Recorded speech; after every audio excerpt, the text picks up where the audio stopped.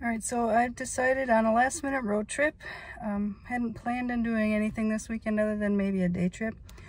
But there's still snow in the Bighorns and their cross-country ski trails are still open, so I think I'm gonna go for that. Try it out, ski tomorrow a little bit. Tonight I'm hoping to get to the Badlands before sunset, and then I can do some photography and maybe some Milky Way photography there, and then we'll see what else happens.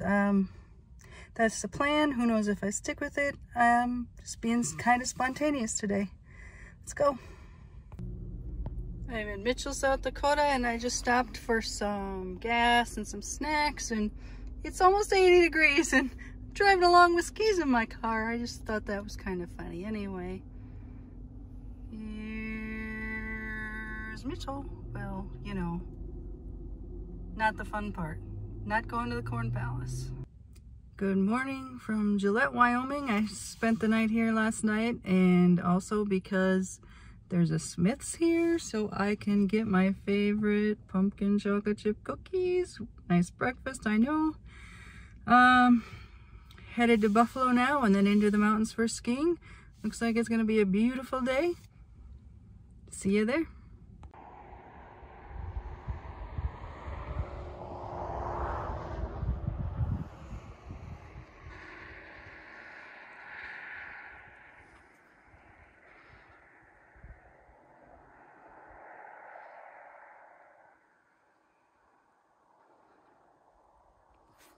I haven't gone very far, but had to stop because this altitude's a lot and I haven't skied in a while. We haven't had snow in Minnesota for a while now. It's interesting snow. It's really deep, but since it is, let me just pull for a, since it's melty, so it's really soft, and sometimes your pole goes all the way down and sometimes not. It's kind of fun. Let me just show you the trail ahead. Oh, it's pretty here. I just came up a hill and down a little hill, so I think I've rested a little bit. Don't feel as much like puking, so let's get going again. Here's the cutoff. That was hard.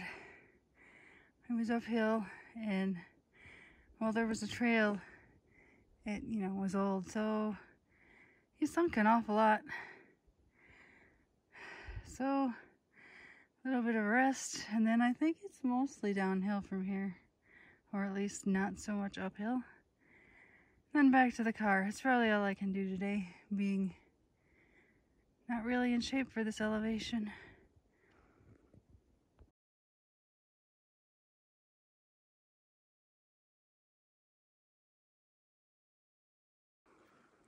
Sure is pretty here though. Definitely want to come back maybe next winter. Maybe, yeah, next winter. Trails will probably be in better shape because they grew them then, and nothing but the sun and the sky and some birds. And there's one other person out here.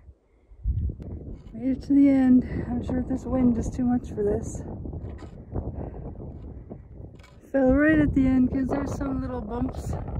Practically moguls, and they're like really short and sharp, and the snow is pretty small. I mean pretty small.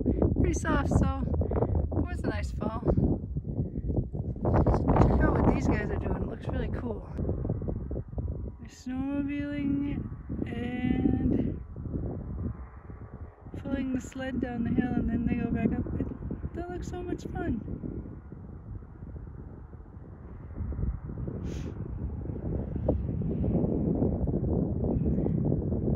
Ready to finish.